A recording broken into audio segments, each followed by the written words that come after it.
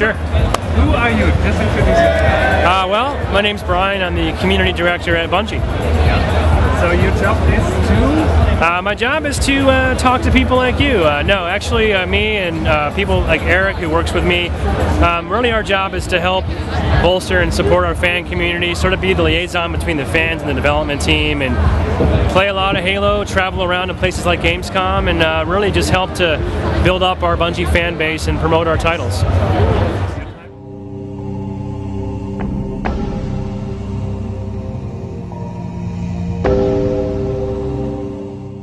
Well, I mean, Halo 1 and Reach are very different games in many ways, but they're also very similar. You know, Reach is a prequel, so our biggest influence was we looked at all the Halo games, obviously, and wanted to carry forward the best parts of each game, but if you had to pick one single biggest influence, it was Halo Combat Evolved, so we wanted to really sort of recapture that spirit and that mystery and that sense of exploration. And you know, the first time you get out of that drop pod and you see this Halo world around you, we wanted to recapture that the first time you set foot on Reach. So a lot of similarities kind of from a mood and a tone and sort of the vibe that you're going to get, but obviously, technically speaking, they're worlds apart. One game was nearly 10 years ago on a totally different piece of hardware at the time.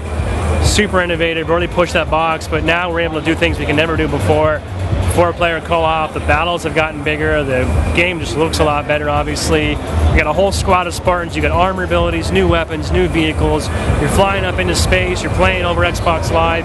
None of those things obviously were possible back in the original Halo days. So, you know, the games have gotten bigger, they've gotten more complex, more people have to work on them now, they're just more challenging to produce, and gamers' tastes have just grown. People expect more out of the game. So, you know, a lot of those sort of predominant themes haven't changed, but Reach just bigger, better, more, everything you come to know and love.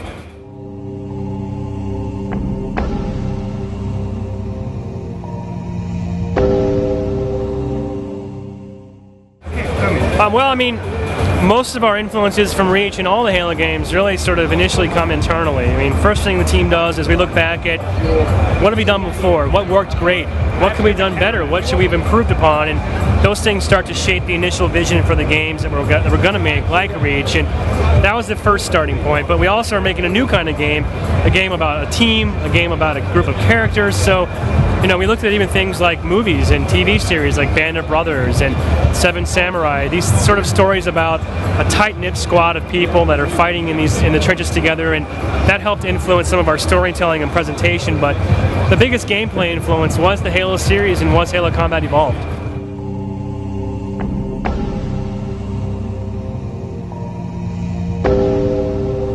Well, what's the best thing about Reach? That's a hard question. I mean, for me, I think the best thing is really just the sum of all the parts. There's so many different types of games to play, so many features, so much content, and so much opportunity for fans to customize and create and share their own content that there's something for everybody in this game, and it's going to keep people playing and experiencing new things for months and years after release. So there's just a lot to do in this game, and even more to do once the community really gets their teeth into it and starts making their own maps, their own game types, and the community itself will really shape the future of this game.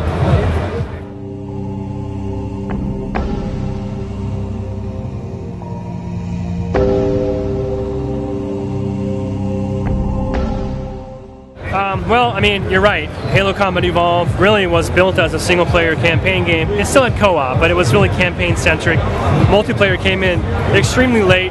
In fact, up until about 8 weeks before the game was done, there possibly wasn't even going to be a sort of competitive multiplayer experience. And the team really started playing it more, having a lot of fun, and kind of felt like they had something special there. And obviously it took off, and even though you had to go into somebody's house and bring your whole Xbox and set up a LAN, it became very popular. And once Xbox Live was introduced with Halo 2, we were really able to kind of bring that to a whole new level and make multiplayer a true huge part of Halo, and kind of became synonymous with the campaign. And you're right, as things have progressed, some people only play Halo for multiplayer, but some only play for the campaign. So for Reach, for us at BUNGIE, we don't have, it isn't one over the other.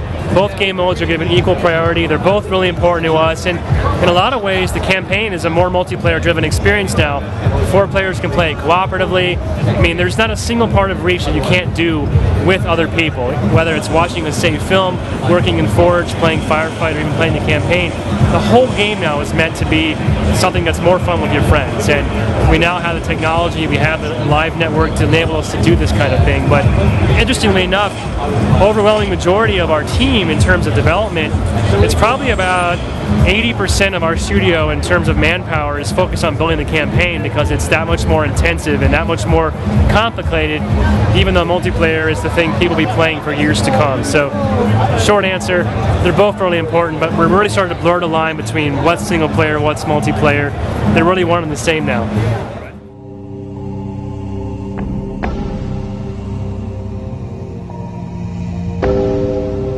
Yeah, Reach, without a doubt, it's the biggest Halo game by far. I mean, ODST was really a side project for us. It was a very small group of people.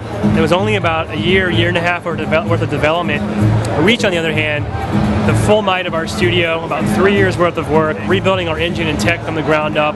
It's the biggest Halo game we've ever made. It's the most ambitious game we've ever made in our entire studio. So it's a very, very different beast, and hopefully our fans will agree when they just see how much we put into that game.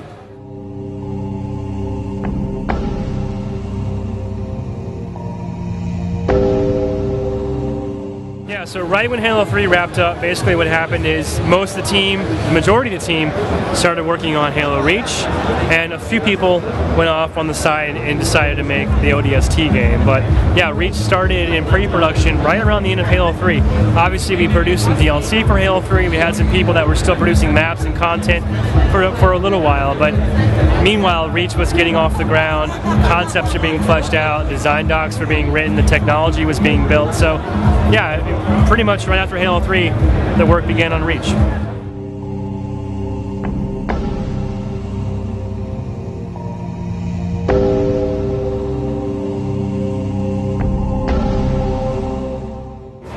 So I don't actually remember us ever saying Halo 2 was our last Halo game, because really at the time Halo 2 was being developed. I just wrote the news on our page. Well, find the quote, find the recording. I want to hear when someone said that. But honestly, in all truth, I think Frank said this in his updates. Yeah, that's Frank. So there you have it. Okay. The reality is, we knew about halfway through Halo 2 that we had too much game to fit into one game. We'd already started to think about Halo 3. But the truth is, Reach is our last Halo game. We're done. The game's been handed off, and the majority of our team is already working on a brand new project. So we have a lot of work to do, a brand new universe, a brand new type of game, and it's going to take our entire studio working hard to really execute what we have in mind for the types of stories and gameplay that we envision for the next 10 years. So we're pretty much done. That's it. I mean, obviously, we're going to continue to support Reach, but no more Halo games from Bungie. No more Halo games from Bungie? No more Halo games from Bungie. No more Halo games later. I'm sure there is, but that's not my call, and I'll be waiting just like you to see what's next. Okay, so maybe you can say bye-bye to the German Halo community from Halo Base. Okay, sure. Auf Wiedersehen, Halo Base. Thank you for your support. Halo Reach will be out in stores on September 14th. We'll see you online. Perfect. Yeah.